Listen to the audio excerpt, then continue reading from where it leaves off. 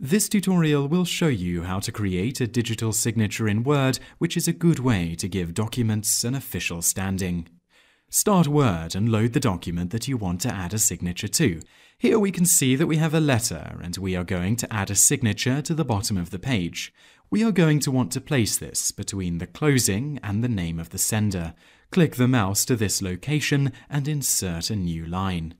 You are now going to need to insert an image of the signature. This is something that is probably best to scan into your computer. Navigate to the Insert tab and click the picture icon. Navigate to where you have your signature stored on the computer and click Insert.